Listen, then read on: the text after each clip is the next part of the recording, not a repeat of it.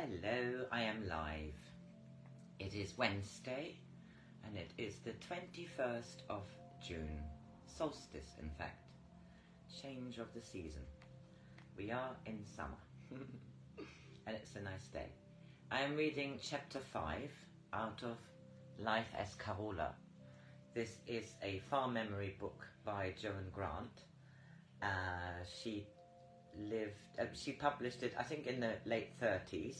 She passed away in 1989, amazing writer of her own farm memories. And in this life, she is Carola, born on the 4th of May, 1510. It happens to be the same day as my daughter Serena's birthday, 4th of May.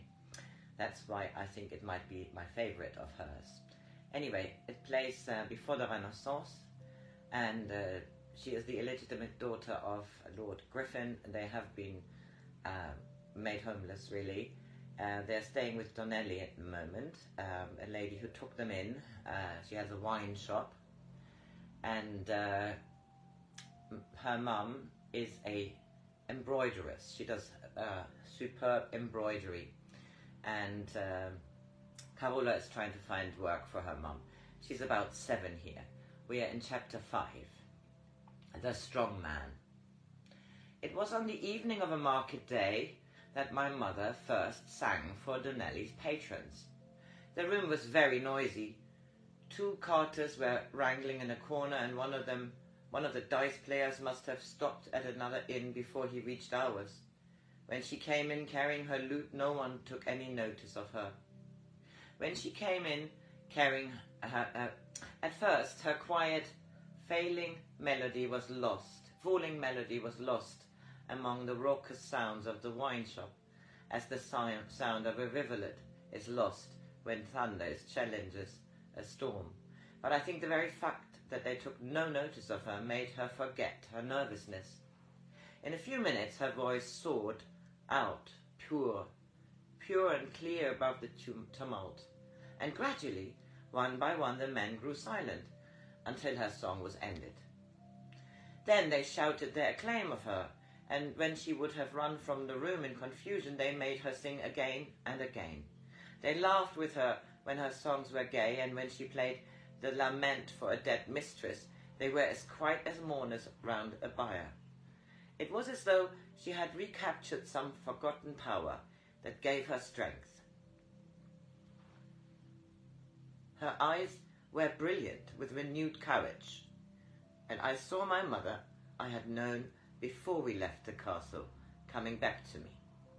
After this she played the lute every day, and the wine shop became more and more crowded. Sometimes she went up to the marketplace and sat by the booth of Donnelly's brother-in-law. At first she fingered the lute strings as if she were only testing the truth of their note, and the passers-by stared curiously at her, but walked on. Then she began to sing very softly, as if to herself, and they would pause. Soon a crowd had collected, and only after she had finished singing did she pretend to discover that they were there. We never asked for money in the market, but the booth women got all the people who had been listening to the song to buy vegetables from her stall, and at the end of the day she used to give us a quarter of the day's takings. Some of the keepers of the other booths began to realize that their patrons were being enticed away from them, and they even told Mother that if she did it again they would break her lute over her head. But she only smiled at them, saying, "When the town herald announces that a new order has been passed, which forbids a woman to play a lute in the principal square for her own amusement, I hope I shall be fortunate enough to hear him, for surely it will be an order unique in my duchy, in any duchy." At the end of July, a fair was held in honor, I think, of the birth of a child to the house of Esther. Oxen were roasted over open fires, and all the people in the town could eat until they had forgotten even the name of hunger. The fountain in the square ran with wine. It looked very pretty, though it ran dry long before noon.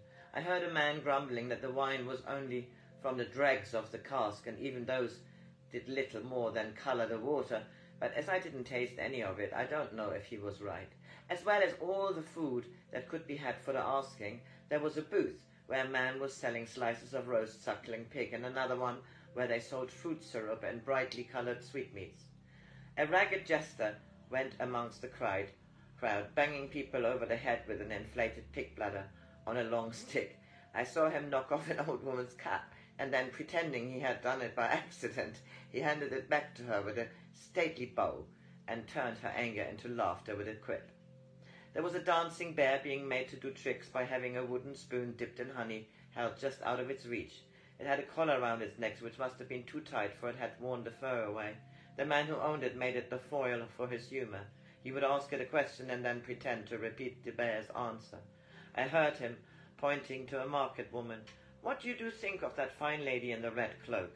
Then he put his ear to the bear's mouth as if he were whispering to him, and said in a voice of mock horror, "Oh, you rude animal, how dare you say such monstrous thing about a human being? Even if what you say is true, she is still superior to you." He often cuffed the bear over the head, not very hard, but enough to make it look even more bewildered. It used to rub its face with its forepaws as if it were trying to hide itself away, and when it got tired of standing up on its hind legs and tried to go down on all fours to rest, it was jerked upright again. Poor bear. After a time the crowd became bored and wandered away, and the man tied the bear's chain to the ring in a hitching stone. Mother had given me 2 small coins, telling me I could spend them as I liked, so I thought I would buy something for the bear to make it feel a bit happier. I wondered what bears like to eat, but before I could ask the owner, he left it and went off to one of the booths. I stroked the bear and scratched its ears until it went to sleep, just as Minetta used to. Its coat was harsh and full of dust, and to its right side the hair was clotted around what looked like a knife thrust.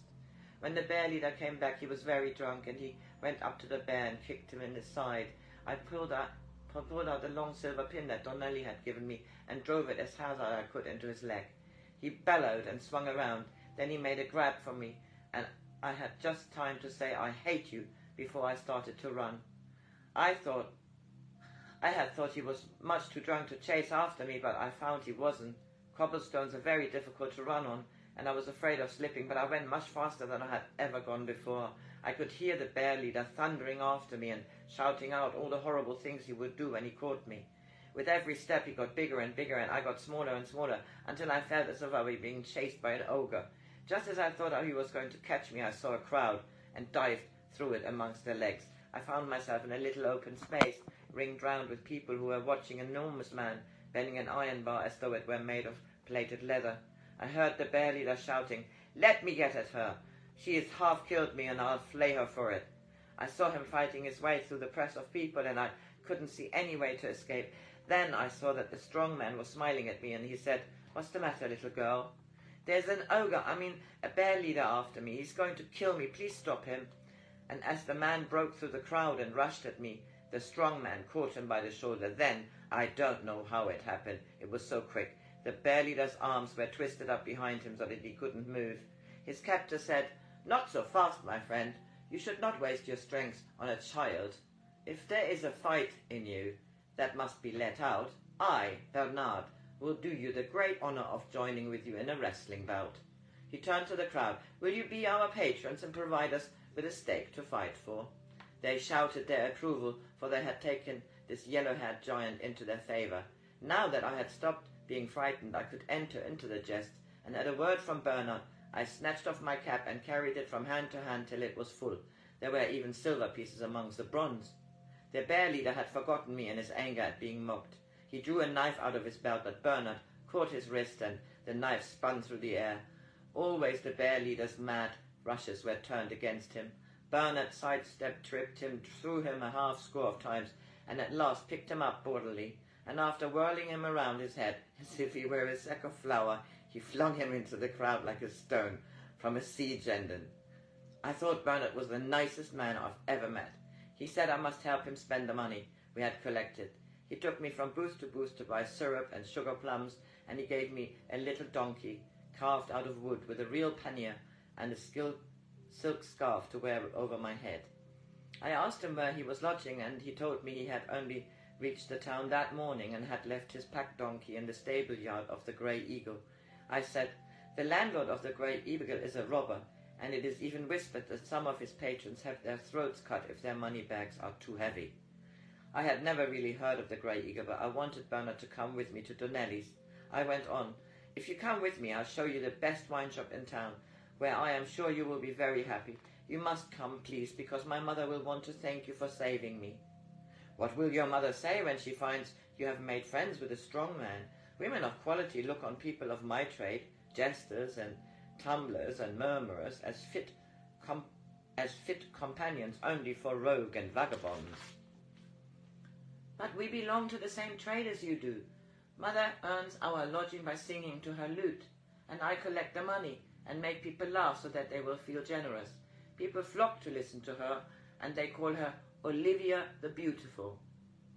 "That is the best news I've heard since the Jew, my brother, owed money to died of the palsy. You and a sweet singer and a strong man. Already we have the beginning of our own troupe of strolling players." Then he swung me up and set me on his shoulders. "We must hurry, for I am impatient to see her, to see Olivia, whose name shall be joined with Carola and Bernard for the fame of Italy." When he reached the Grey Eagle, we only saw a loutish stable boy, and I was very glad to find that the landlord was at the fair. Bernard looked into the pannier to see that nothing had been stolen, and then he let me ride on his pack donkey, all the way home. Okay, that was chapter 5, the first chapter, or the first part.